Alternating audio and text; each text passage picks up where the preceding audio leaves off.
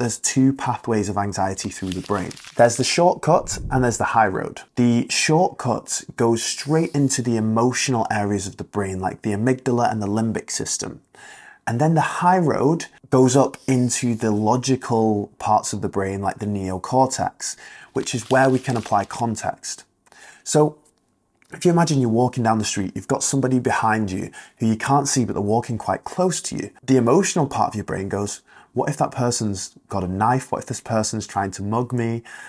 And then you go, actually, what is the likelihood of that in this area of town? And start to apply some logic to the situation. What's happening there is the initial response is going in the shortcut, but then we can go into our neocortex, apply some context, and then dampen down that response because we're like, okay, calm down now. We can apply logic to this and actually it's all okay.